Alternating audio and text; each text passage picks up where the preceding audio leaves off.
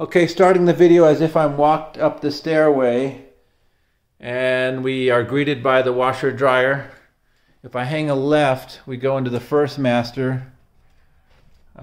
Really well lit. This one has 4 recessed lights and a lamp. The other one just had the lamp, so not quite as bright.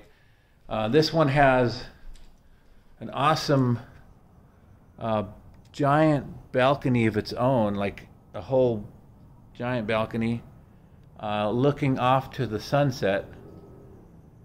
It looks like you'll catch the sunset every night, so pretty romantic.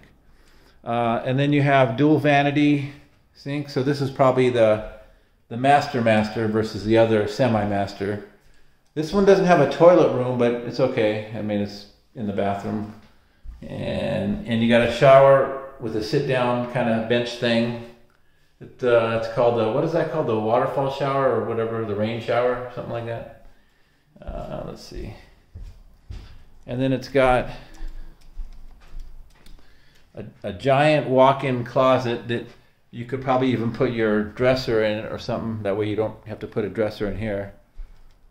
And then when we walk out of the master from the stairway going right, the first room, which doesn't have any lights on, is a little semi-square room, almost square, but it's not. It's got this angled wall here, and I wonder if the other one is almost identical, only it just has an office space in the upstairs hallway. I see that a lot of times in places, and this one probably had just a few more feet, so they enclosed it. Maybe that's the only difference.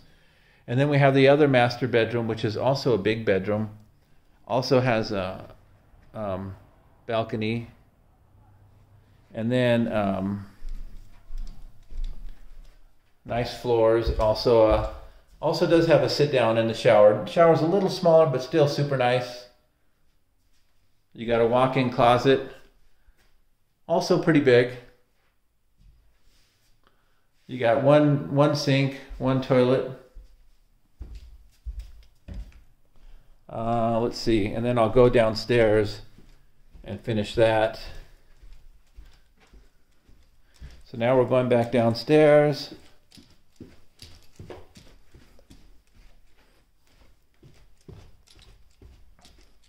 So this must be the dining room, kitchen, living room area.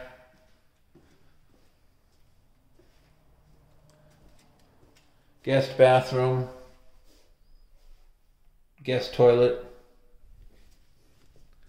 and it looks like a single car garage. That's probably the only downside. It's just for one car, storage kind of space on the side.